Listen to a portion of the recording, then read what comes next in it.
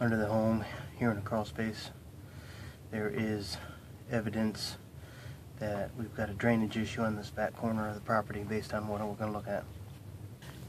You can see that they have some moisture concerns because this area has some drain tile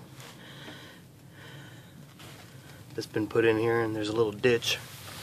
You can see it runs all the way down along this side of the home. They've also got some attempts to shore up that foundation on that side, and it leads over to a sump pump. We'll take a look here. Looking at the front corner of the home, you can tell that they've got some moisture concerns on this side where they've got the sump pump, which is gathering all of that valley into this area, and then it's being pumped out to the front of the home. Where that drain tile is leading is undetermined.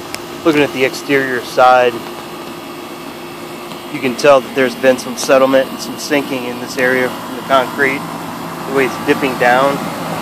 You can also see how it's the point where water is entering, just the way the grading has deteriorated to that point.